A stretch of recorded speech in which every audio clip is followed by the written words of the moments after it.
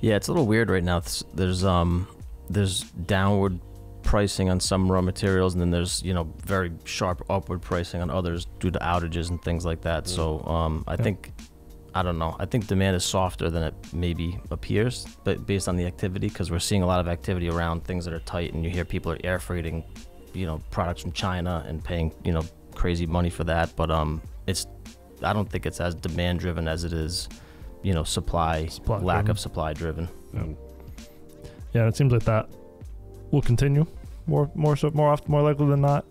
Barring any crazy economic changes or geopolitical changes. There's a lot of eyeballs on interest rates and things like that, which may potentially drive demand for housing. It seems like automotive's doing relatively well, but haven't seen any crazy uptick in demand from that segment, it seems like. So it seems like the supply side will continue kind of dictating supply and demand for a while to come here.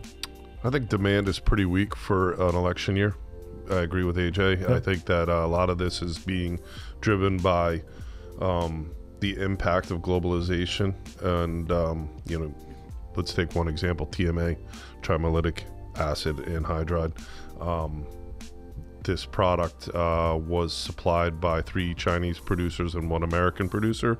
That American producer went out, and we're being very well taken advantage of by the Chinese now. They're bidding us against our own customers at times, or our partners and things like that. They're canceling orders, so there's a problem with that, and it's compounding. And so same with things like the OQ outage, which they just came back up in Europe. I mean, these outages are driving incremental and maybe fake demand at times, where people are just grasping for things and driving the costs up and things like that.